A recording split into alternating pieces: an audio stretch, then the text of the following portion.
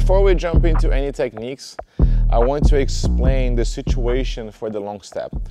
When you guys are able to apply the long step, when is the right timing for you guys to use the long step, when is the right grips for you guys to do the long step. So like before we do any technique, if the positioning and the posture, it's wrong, you guys won't be able to apply the long step.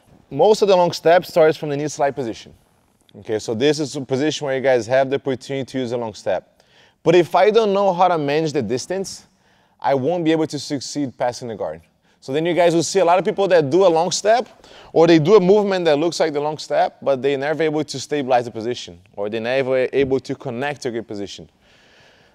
So look how usually, if I'm not thinking about this, I'm just gonna do a long step.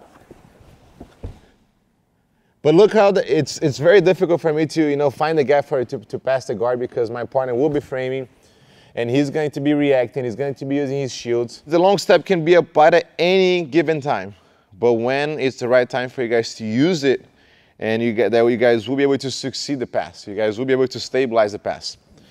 First thing that I need to look for is to make sure that my head, it's not like above him. It's not on top of him.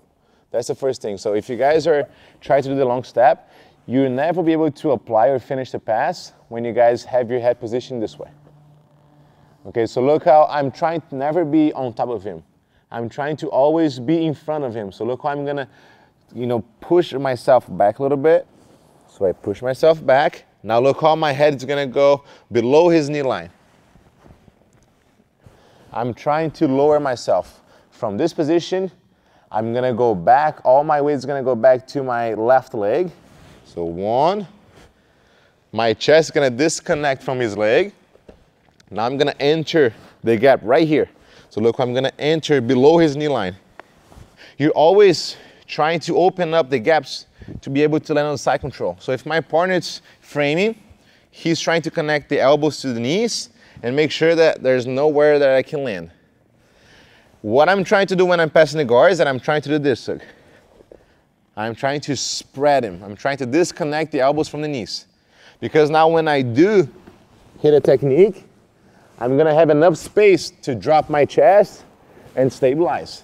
So look how at first, everything, there's no space. I can have a collar grip, that's fine, but there's no space.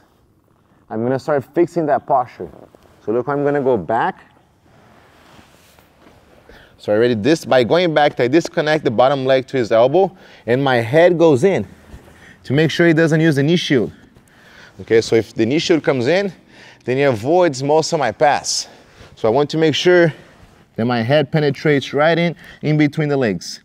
Then from here, I can start working on my long step.